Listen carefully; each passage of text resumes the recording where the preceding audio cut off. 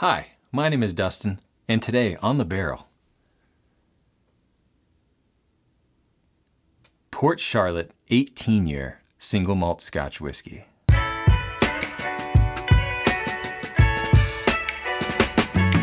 I am so very excited to try this. The brand new 18-year from Port Charlotte, part of the Bruichladdich distillery. I have been a huge fan of Port Charlotte heavily peated whiskeys really since I first started getting into drinking whiskey. The 10-year is an absolute staple in not just Islay Scotch or Scotch, but all of whiskey. I think everyone's gotta have a bottle of the 10-year. But this was just released this year in 2024.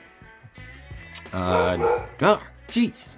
Sorry, my dog Islay just had a little issue with a commercial upstairs. When I saw that they were coming out with an 18-year, I had to do it. Their 10 was like such a part of my peated Scotch sort of experiences. It's one of those Scotches that not only I'm sure tastes great and I want to taste great, but it also just has a sentimental value to me, just having been one of the ones that really kicked off my love for whiskey in general and taught me to appreciate the craft that is whiskey making, and in this case, heavily peated whiskey making. So, I have not yet opened this or had this, which is gonna be a first on this channel. We're just gonna get some first impressions. Ow, yeah. That's too. All right. Oh man. So obviously, a pretty iconic bottle, short, stout, dark green glass. On the front here, Port Charlotte, Islay single malt Scotch whiskey. Interesting, it doesn't say heavily peated in the larger letters. I think on the other bottle it does. I think it's over there. But anyways, 18 years in oak casks, 2024 limited release of 6,000 bottles. Get it while you can. Heavily peated. Sorry, it does say heavily peated, just in smaller letters. Conceived, distilled, matured, and bottled by Bruichladdich Distillery, Isle of Islay, product of Scotland. Unchill filtered, natural color, 54.3% and 700 milliliters. Once again, this doesn't feel any smaller than the regular 10-year, which I think is a 750 milliliter. I think I'd want to do a side-by-side comparison video anyways, just to see the differences between the 10 and the 18, but might have to do that another time because on the back, of course, we've got the classic embossed glass. Not a lot of additional information other than what was on the front, so we might just have to dive right in. But before I do, if you're not subscribed yet and you'd like to be subscribed, please do so. Click that subscribe button. If you enjoy yourself, give it a thumbs up. If you don't, give it a thumbs down. Leave a comment down below if you've had good or bad experiences. I doubt anybody's had a bad experience with Port Charlotte, come on. I'm trying to gain at least 5 subscribers before the end of next year. So anything that you can do to help out with that would be appreciated. Thanks. Ah, fresh crack. Oh, all right, I'll tell you in a second what that smelled like. Pour a little bit. I'm like giddy excited to try this. In the glass, already just from memory, this is noticeably darker than the 10-year.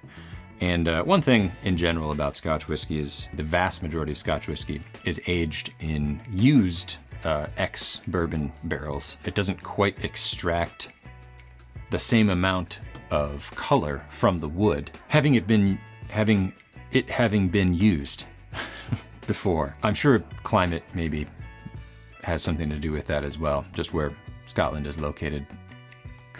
Well, what does a map of the world look like? Where is we compared to there? No one can know. Let's see how this smells.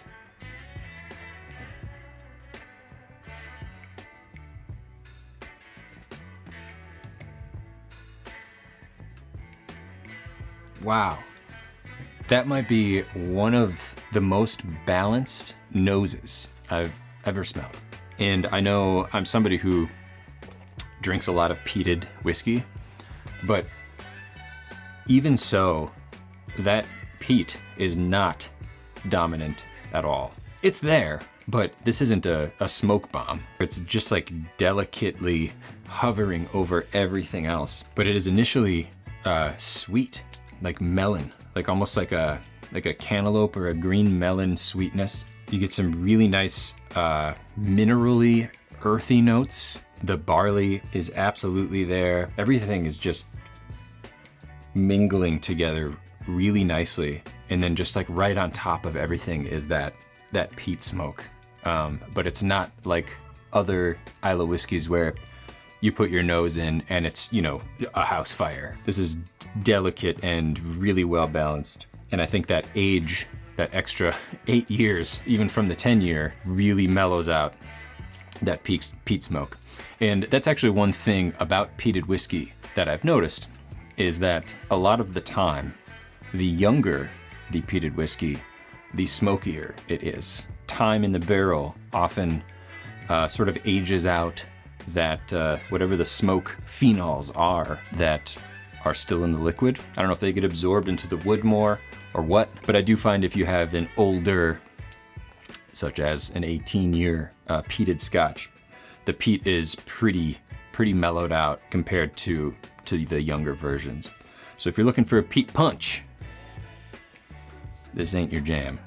But if you're looking to sit and smell something for an hour and a half, this is what you want. I always with Port Charlotte too, especially on the 10, and I'm excited to do a comparison. But one thing I always get, I don't know if I've seen it listed as a tasting note anywhere before, but like green olive, it's not off-putting, it's not bad, it's just always in there with everything else. I mean, I also happen to like green olives, so I'm sure that helps, but don't think that this only tastes like green olives, but it's there for me.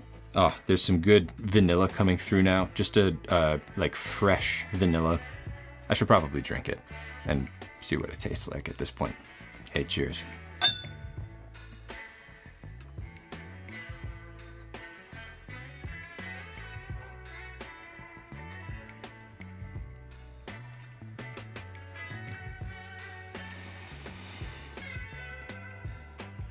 Holy shit, that's beautiful. As is the case most of the time with peated scotches, the smoke is more apparent on the palate. Still going. Right away, weirdly enough, it's almost like if somebody would have created a gourmet version of those orange, like circus peanut candies. I don't even know what they're made out of. It's like marshmallow and sugar or something like that. If somebody were to make like a homemade, you know, a craft version of those peanuts, that is what, like right away, that's the first flavor that I got. And then those smoked, I gotta go back in. There's also some fruit, some just like nice fruit sweetness, succulent fruits, like almost a pear, like a juicier pear, some sort of red fruit or red berry in there. Maybe a not very tart blackberry. I don't know if this is solely aged in ex-American oak bourbon barrels. Let me find out here. 74% refill sherry casks and 26% refill French oak wine casks. So this is fully aged in wine casks then, right? Oh, there you go. That's why it's so sweet and fruity. You get that nice melon, a little bit of those red berries, all just encapsulated by this like mellow, balanced smoke. Maybe I had a stew going. Oh my God, it's so good. This was made for me. 18 years, man. What was I doing 18 years ago? I think I was a sophomore in high school. Just right in the thick of high school, baby. This and I have aged together so gracefully. One other thing about whiskey that I love, the oldest whiskey that I own is a 33-year Islay Scotch. There's one thing about drinking old whiskeys. I just like to think about what life was like 12 years ago, 16 years ago, 18 years ago, 33 years ago. It's really cool to taste a whiskey or taste just a liquid that has aged on earth somewhere for as long as you have. You know, you start to think about what have you become as a person? How How does that perhaps correlate to the whiskey in the bottle? It makes it more fun. It keeps like changing. It's like, it jumps from going from like, yeah, like sort of a salty green olive to that circus peanut, like sugary sweet, and then like melons, some pears, dark red berries, like blackberries at one point. Now we're back to just like toasted campfire marshmallow. It just like continues to change and evolve. That's so nice. Happy dude. Unfortunately, this is limited and not cheap, but you want to splurge a little bit, treat yourself.